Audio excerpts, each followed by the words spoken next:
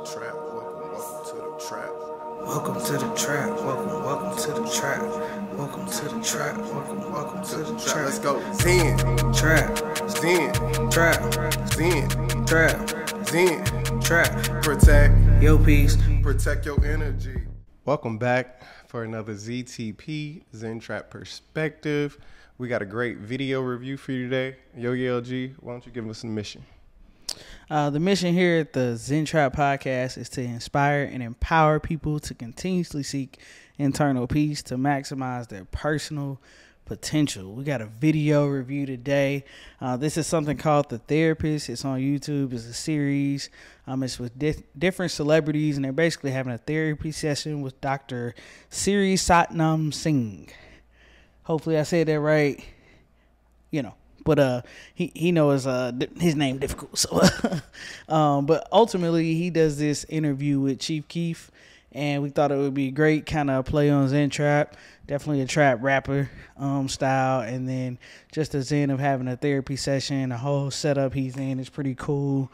Definitely vibes and like trying to, see what therapy is about. So that's the topic of the month. We wanted to go up on that lane, and it's pretty cool to me to even see a therapy session live. So Yeah. tell the people how you would explain this video. Like what would you say it was all about? It's a therapy session live, just like she said. Great setup.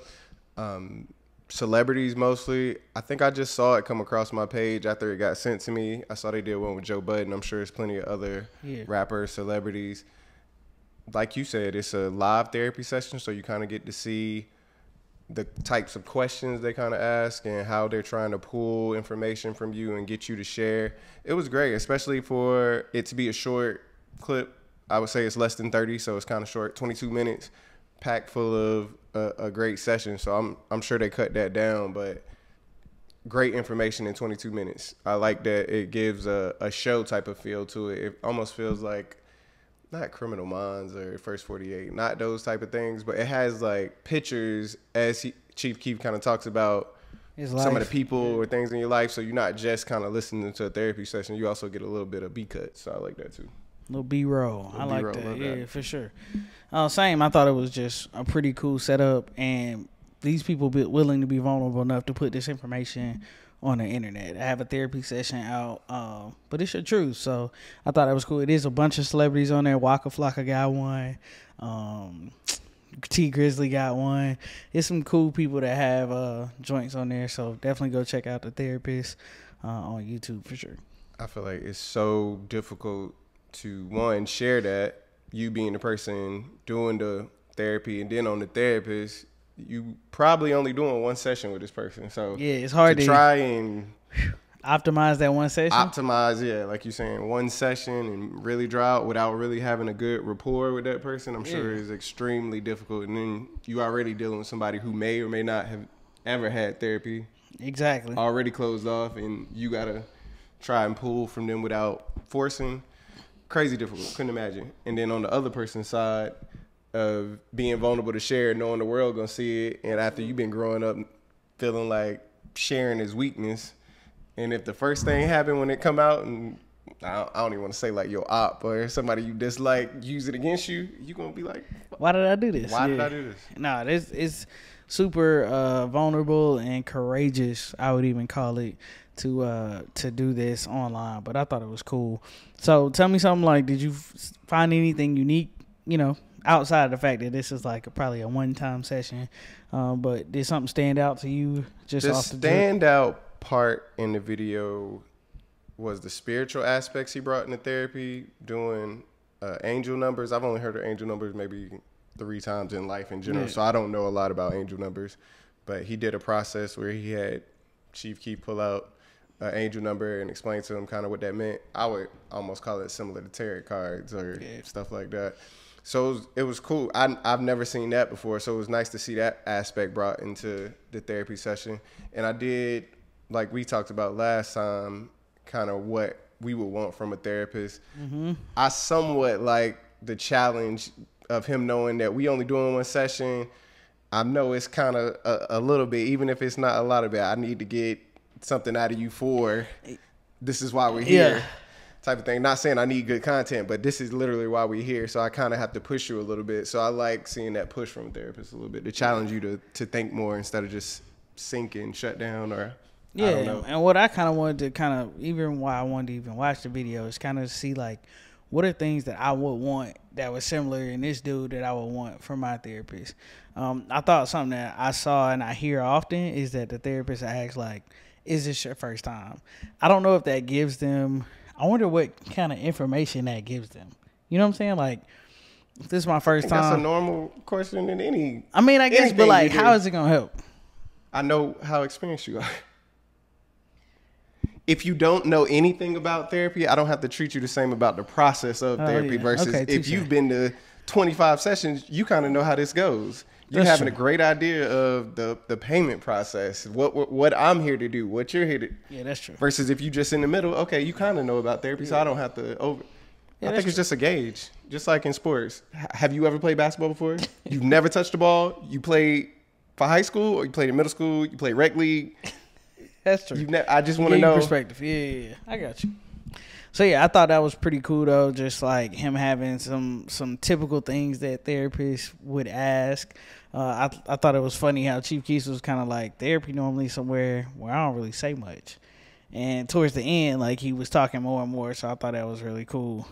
Was there a favorite area or section, or really what I really want to get into is like, what did you see in that therapy session that you feel like is like, oh, that's a positive, or that's kind of something I don't really like to take that route when I'm in therapy. I don't know if I would be comfortable with that. As you watch the therapy session, what things stood out to you? Like, yeah, I resonate. If my therapist asked me that, I would be like, okay, yeah, they on it. I would say from most of the therapy videos I see, I'll even put it in life coaching type of aspects as well.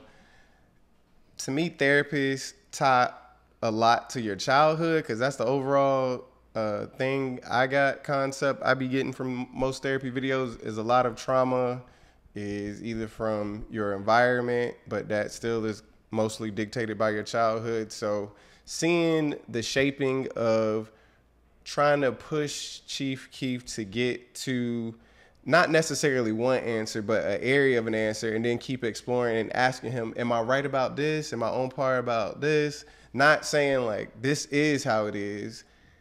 Is this how it is? And he can say yes or no, and we can explore it that way. So I like seeing that technique or aspects of, are you a therapist that the person comes in and you immediately think, oh, I kind of got you figured out, or I just how you draw somebody to get into that conclusion. But I just find it real interesting when they bring it back to different aspects of childhood. And I'm sure it's different categories and stuff of daddy issues, and then daddy issues trickles down into all these different issues. And now we got to talk to your father. I feel like that's the area where it becomes like, I ain't gonna say a slippery slope, but sometimes that's when like people really start to get guarded, right? Because when you start, I think I seen this recently, like sometimes you start talking about people and you try to paint them as this better person than they were because you don't want this new person that you're talking to view them in a negative way. What you mean by that? Break that down. So like, which person is which? If I'm talking to my therapist and they start talking about my childhood, like for example, they start talking about Chief Keef grandma, right? Because grandma raised them. If there was to be anything said about like how your grandmother raised you, or like for you to like draw a question of like, my dad was there, but he wasn't there a lot, but I don't know if I want you to like see him as a no good dad.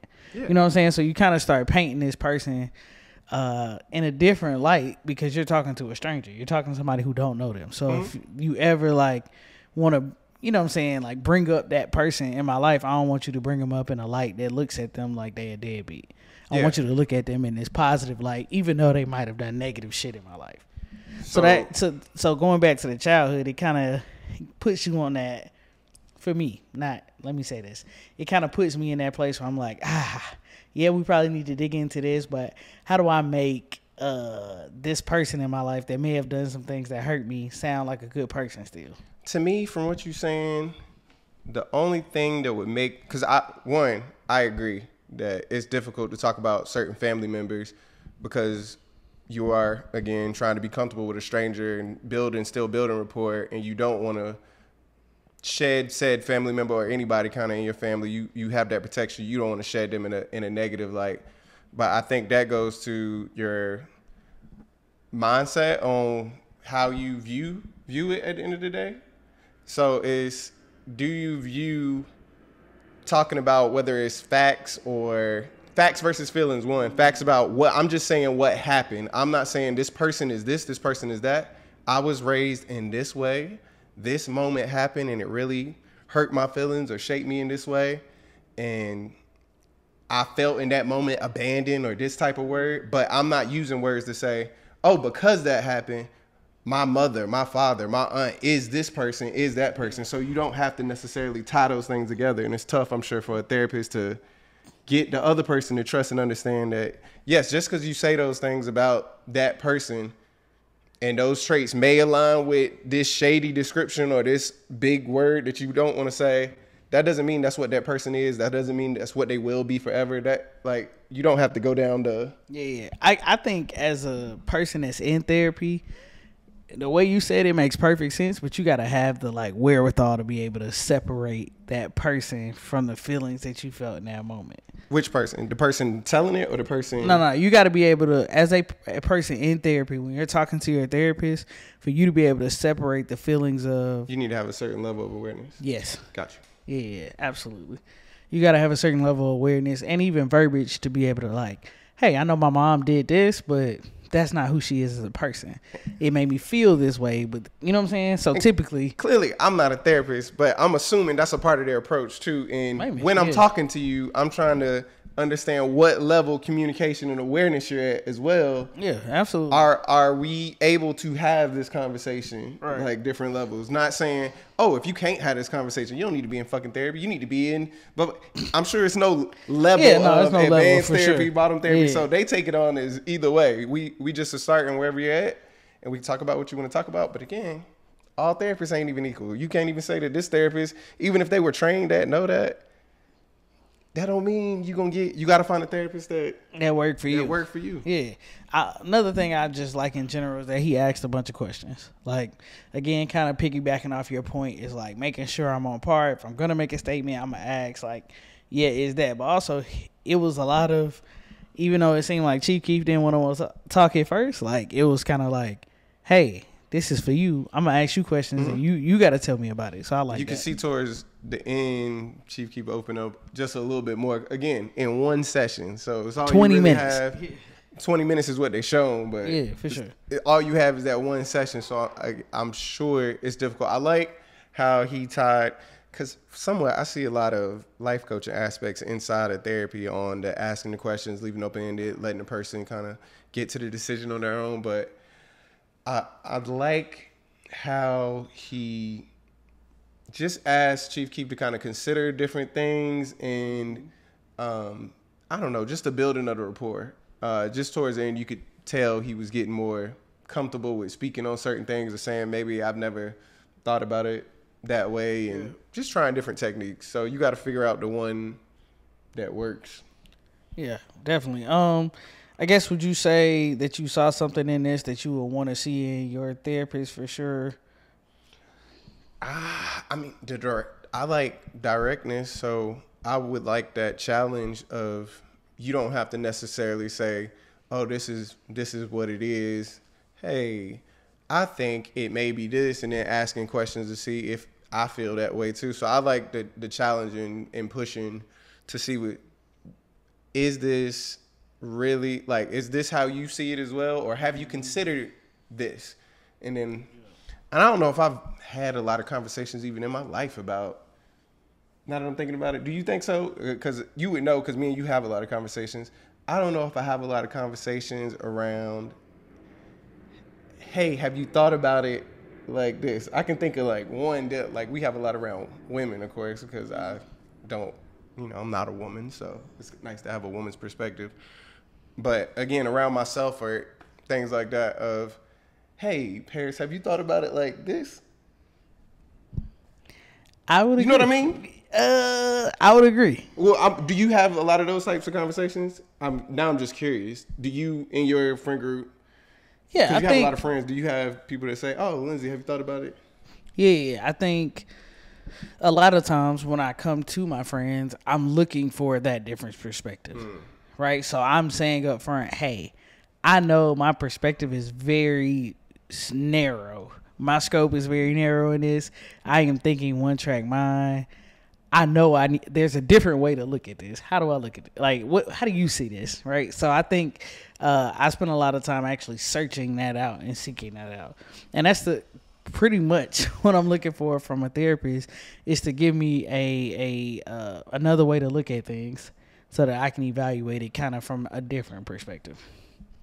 I agree. I think where I struggle, in me personally, when I do that and seek it out, I feel like, not that I may have a rebuttal or answer, the feedback I may get sometimes is a step I've taken and considered, and I got to that point, so we both will just chop it up. It's like, all right, well, you already tried that, and it just like, okay, well, I mean, it was a good conversation. So you feel like you kind of explored all the options? Not all of them. Yeah, I definitely don't say that. I just don't know if I get a unique perspective sometimes because I'm getting one that I've thought about.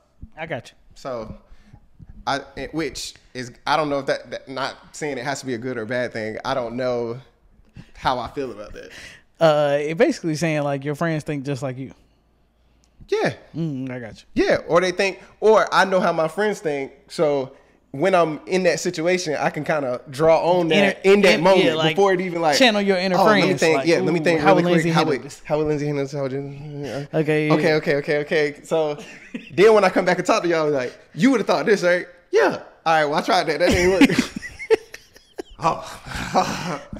Yeah. So it'd be nice to have different, but I don't even know if I have areas right now that I need necessary different feedback perspective like that. on. Yeah. Just something I was thinking about. What about you? Did you find anything unique or special that you would take for yourself, I guess? I think the therapist in one portion, he kind of brought it back to like something he said in the beginning. And I love a little full circle moment. Like, it's something about like when preachers give a sermon and they give a full circle, or when your therapist kind of like talk about something in the beginning, they bring it full circle. I think he said something about Chief Keef kind of like attracting attention from the law. Like, you were almost warned. Like, you never got the authority figure in your life, so now you got to respect man's law, and you don't want to do it because your daddy wasn't there. Exactly. So I loved a good full circle moment. So, long story short, get your oil change every 6 months. Exactly. But when you can see when Chief Keef kind of was like, oh shit, damn, yeah, you're right. Like, that makes sense. He kind of let him come to that own conclusion that you always been chasing a father figure in your cousin, your friends, Yep. You just needed a basketball coach at the end of the day. So I like that kind of therapy where I know my therapist is kind of like letting me walk myself along this path, and they're going to help me get to a point where I can see it for myself, what's happening in my life. Like, they're just literally putting a microscope on it and kind of just blowing it up and saying like, hey, you see what's happening here? Love that. I can take either. Blow the earth up for me. Your mama was a, whatever it is, your cousin was a, wow. Yeah, so. Wow, I could cut too. Segue, I heard something interesting on 85 South Show, definitely at 85% over here. For sure. They just recently released, all of this is on their app. I haven't subscribed to the app yet. I'm getting my funds up. I'll be there soon. Everybody, please subscribe to the 85 South Show app. They had a show. Now they release only partial episodes on YouTube. They don't do it for free no more. You got to get the app to see the full episodes and see them when they drop early, but I still watch the free ones.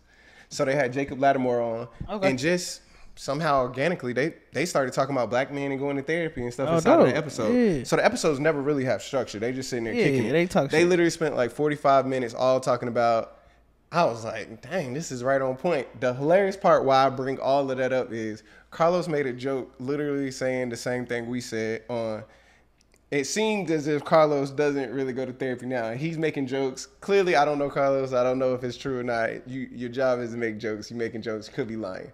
Saying, I still got some crazy to get out of me first before I go to therapy. Like, I still got some crazy stuff I want to do. Then I can go and clean it all up at the same time. But that led into Oh no, see how I feel like I gotta go in there and lie to my therapist first. I need to lie to see how good they are first. Yeah. Let me see if they can fix this lie first, because how they handle this lie is gonna how I'm gonna see if I really want to tell them some real stuff. And I'm like, yeah, that's exactly what we said. That's crazy. I want to come in there and kind of gauge you out a little bit. Like, yeah. Did you handle this by the textbook, or did you add the little flavor on it? That wasn't right. I ain't coming back to you. So speaking of that, I had another session with a new therapist through BetterHelp. Black male, definitely went well. Still kind of like, all right, I got a better. It was just better. It was so much better than the first session, and I'm kind of like giving him a pass. I feel like if I would have got him first, I don't know if I would have felt the same, but it feels pretty good. The black business comparison now. Just treat him like a therapist. I don't know if it would have really been good if I would have just been thinking without my black vision. I heard a lot of like, yeah, that's what's up, and I was just like, Lindsay, that's trauma. We ain't gonna have this conversation on this episode. That's trauma. Maybe that's trauma. All right, so we can talk about that, and I think it's November's topic of corporate thugging. So we'll talk about that then, about whether to use certain vernacular at work. Code switching. So you clearly don't enjoy the code switch in your therapy session, or you don't know yet. I don't really know yet. I think doesn't that make you cringe? No, it's important to build a rapport first. To me, like you need to know if I'm comfortable with that before you start with that. So I'm not uncomfortable with Lindsay, it. It's just you ain't know with it. What I heard you say is you need to code switch first until you know I'm comfortable for you to speak. Mm-hmm. Okay. Pretty much. I don't agree with that. But I guess that's because of how I do it. But we'll talk about that in a month of corporate thugging. But ultimately, like it was a good session. Like he let me talk. He asked good questions. He was engaged. He didn't give too much of his own stuff. He kind of just let me. He would ask questions that led him down the road to kind of tell me more about this. So it was a good session. I definitely am gonna rebook with him. He gave me the open up, like, hey, if you have somebody that you're struggling with, I key in on relationships with, whether it be mom, dad, brother, sister, friend, whatever. If you have somebody that you want to like let join the session, you can do that. I'll be happy to talk. And I was like, all right, cool, that's what's up. So it went really well. I'll definitely be booking again through him. I'm gonna be keeping y'all updated on how my therapy sessions are going through BetterHelp, because we wanted to kind of do an experiment this month. That's what this is for. Therapy. This is for sure. Our diary. So for sure. Can definitely get updates in there. I had a question that came about from you saying that, but I wanted to make sure I fully listened to you.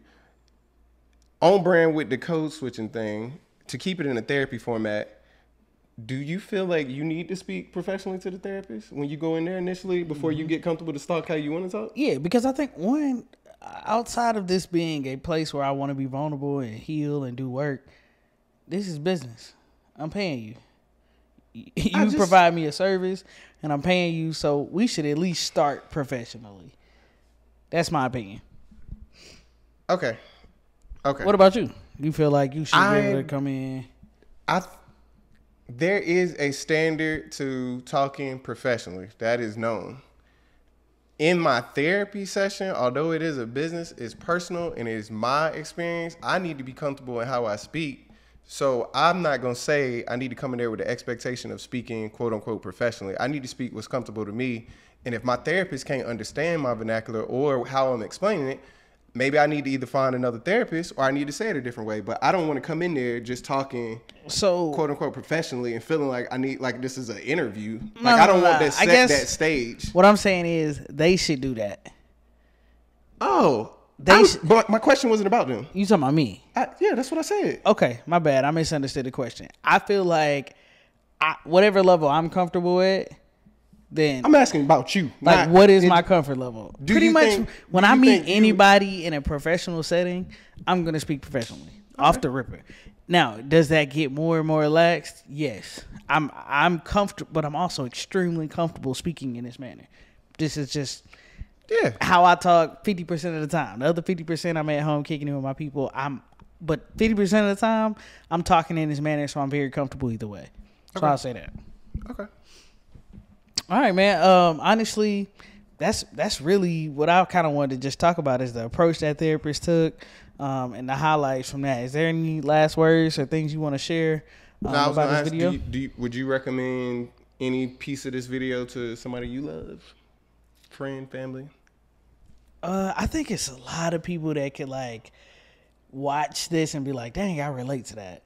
But ultimately, I feel like it would trigger you to, I hope it would trigger you to be like, hey, I probably could sit in a couple therapy sessions and talk through some of that stuff I've been through. I think Chief Keef had a similar life to a lot of people in the hood growing up. Like your grandma raised you, your daddy wasn't around, maybe your mama was or was not around. You know what I'm saying? And just kind of some of the things that they go through, struggling with authoritative figures and the man's law, as he calls it. So I think a lot of people can resonate with this and his story, and I would hope that it would trigger them to kind of say, like, maybe I need to sit down with somebody and talk about some of the things that I experienced, and maybe I'll know some reasons why I do certain things.